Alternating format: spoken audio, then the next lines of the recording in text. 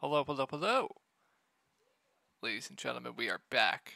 Um, I'll go over what the preseason's about in a second, but if you don't know who I am, my name is Shook. I make videos for NFL, NBA. I also do niche sports. I would consider preseason as a niche sport. I'm very successful with niche sports, stuff like this. A lot of stuff that has research, a lot of stuff population doesn't know about, having more time than others, etc., stuff like that. So I believe I gain an edge that way. But yeah, been playing professional DFS for a while now. A lot of you already know me, but for those of you who do not know me, been pretty much full-time DFS for a while now. I think the Hall of Fame game has a pretty decent edge. I will go over it in a second, but if you are interested in in-depth content, stuff like that, I give you player pools for cash and tournaments, cores for cash and tournaments, private videos. Um, I'll probably be posting all depth charts, every piece of news, anything I find, player counts, anything, absolutely everything you can find. It'll all be in my Discord. A link to that will be below, down below. And like I said, we've been very, very successful with niche sports, stuff like this. XFL, Summer League, it's a whole bunch of stuff that requires a lot of research that the population doesn't have a lot of time to do, and I definitely do give you that. So that's a little introduction to me. Like I said, Discord link will be down below. And if you ever need to get a hold of me privately, you can do so on Twitter. My Twitter is at ToryLangley192 or ShookGo. And then all of these videos, they get posted on this subreddit right here. And you can ask me questions about the slate. I'll reply to you and stuff like that. Anything you need to know, I'll always reply to you. If anything changes with the slate, I'll make updates on the post and stuff like that. Not like any of these other people that just give you a video and hang you out to dry. Anything you need, it will be on this subreddit. It is called, like I said again, DF Sports. Like I said, I make updates with all of the news, absolutely everything. So, let's go over what preseason's all about. So, one thing to keep a note of is I would rather play players that are less talented than talented guys that are going to get less playing time. It's all about, same thing with NBA, it's all about minutes equal money. Kind of the same principle here with the preseason. It's playing time equals money. Like I said, I'd rather play guys that are going to get more playing time over better players that are going to get less playing time. And a lot of it is you have to understand who's going to be playing with who, etc., and stuff like that. Who's going to get work. A lot of research, a lot of stuff goes into it.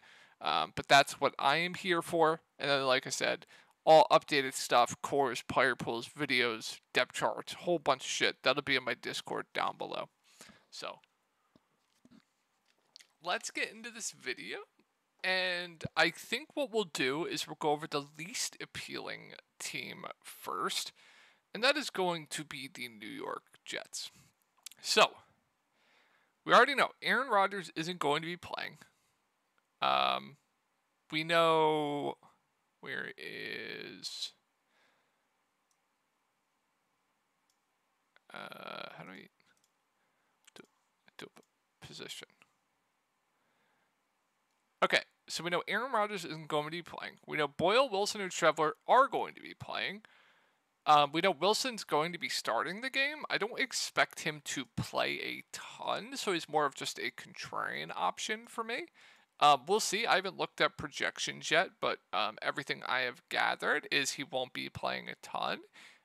He does not have rushing upside, so he doesn't give you that floor as well. And the limited playing time that which I expect makes him just a contrarian option for me. So I'm not in love with Zach Wilson. You could definitely get there in GPPs, but I think it's okay.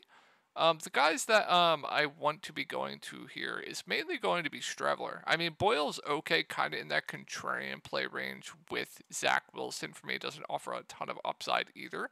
Just more of a tournament play for me. But if I were to go to any of these quarterbacks on the New York Jets, that is going to be Streveler.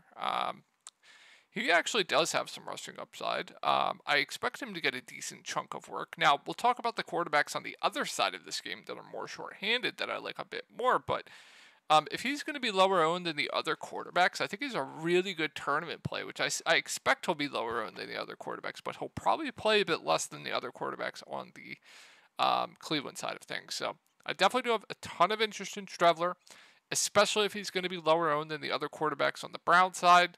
Rushing upside, like I said, not the most talented, but with that rushing floor, with the amount of work I think we'll get, a decent chunk, and I think we'll be a bit lower owned than the Browns side of things. So I definitely have a ton of interest in Stravler for tournaments. Now, the safest plays on the slate are going to be the defenses and the kickers. So they only have one kicker on each team, Greg Zuerlein, and then the Jets D. The good thing about the Jets D is they're going to be on the field the entire game, right? Opportunity. It's all about opportunity. The Jets defense, they're going to be on the field the entire game. It's going to be a low scoring game. That's typically how it goes in the preseason. Don't have to worry about price either. Everyone is the same price. So, definitely one of the better plays in the slate are going to be the defenses and the kickers. So I like both the defense. I like both the kicker. Very good plays in my opinion. So don't need to spend too much time there. I think it's pretty straightforward. Now let's go over to running back. So Jets have 7 running backs on their depth chart. Hall isn't going to be playing. We do have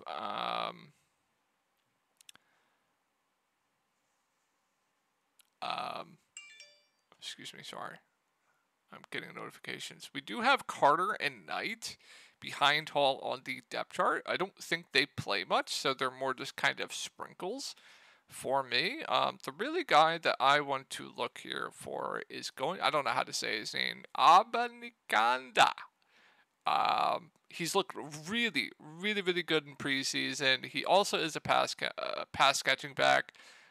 If I were to go to any of these Jets running backs, it would be him. I think he is okay to solid. Outside of that, there isn't much that stands out. I believe Bowden's a fullback. I don't think he'll get a ton of run. Who else do they have? Crockett and Dye. I mean, I'm pretty confident they will get some run, but they're more just contrarian options to me. I'd rather just go to Abanikanda. Someone tell me if I'm saying that correctly. I expect Crockett and Dye probably to get more of that like second half, fourth quarter work, and they're going to I can't say his name. Abanikanda is definitely going to be the most popular of these Jets running backs. So if you want to go to like a Crockett or a Dye, I think that's something you could do. They would definitely be getting run, and I expect that run to be more so in the second half. Who is up next? We got tight ends next. There isn't much on either team for tight end. If there was one guy that I would go to, it would be Kuntz. Per beat writers, he is actually going to get a ton of volume, not volume, but work in this game. I just don't know the volume that's going to be for him, but if he's out on the field a lot, tight ends are generally very, very bad in preseason, but I mean, he'll probably be super, super, super low owned, probably be on the field a lot. If you want to go there, I think that's okay, but I'll probably not go there. Just large field tournament sprinkles, in my opinion. And then we get to wide receiver. Jets have a ton of wide receivers here. Obviously Wilson, Lazard, they aren't going to be playing. I don't think Cobb's going to be playing. I don't think Davis is going to be playing. I don't think Hardman's going to be playing. So that kind of leaves guys that stand out to me are going to be where is he? Brownlee. And Erickson. Where's Erickson?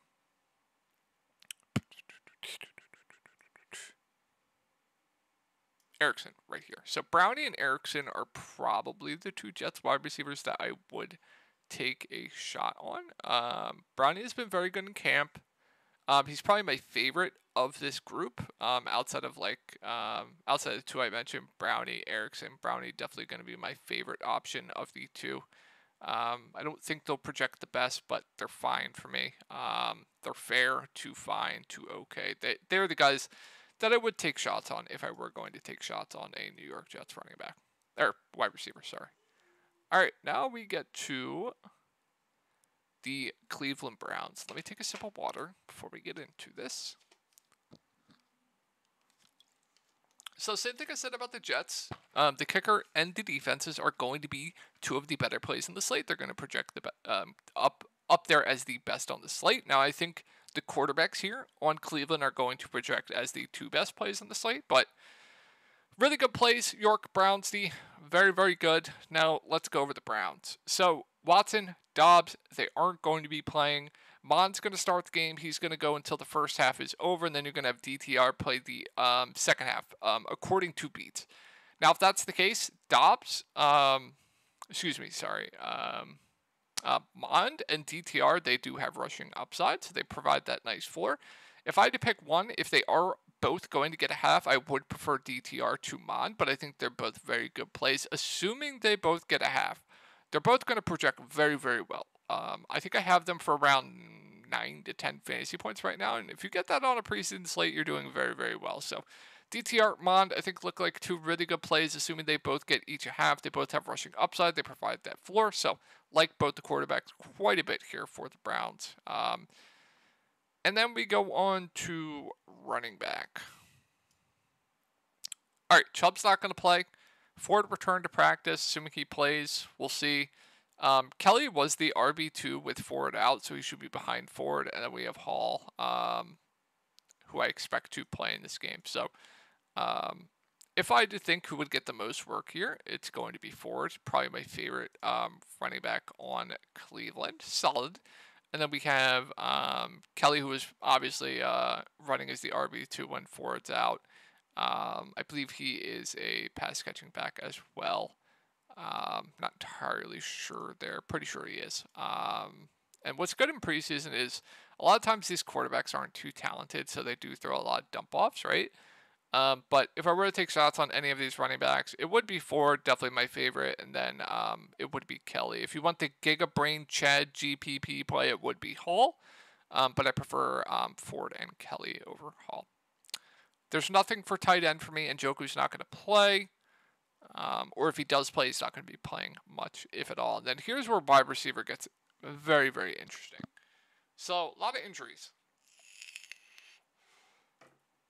A lot of injuries. So, all right, Cooper's been dealing with an injury. He's not expected to play.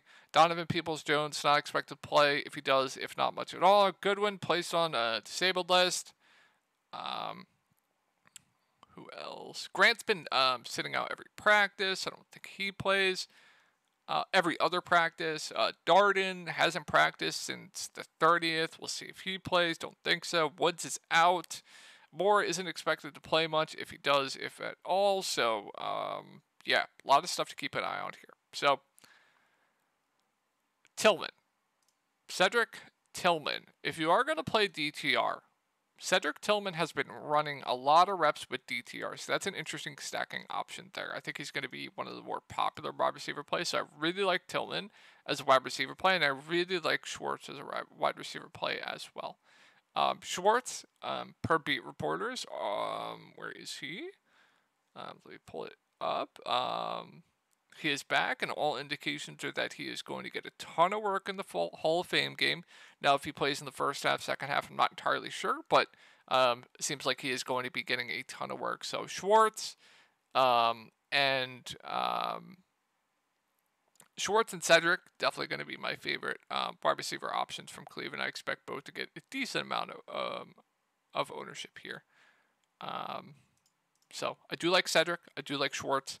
I definitely do like them over the Jets wide receivers as well. So I think that's going to be the breakdown. Like I said, I'll have more in-depth breakdowns in my Discord. I hope this video helped you guys out. I'm super, super excited that NFL is back.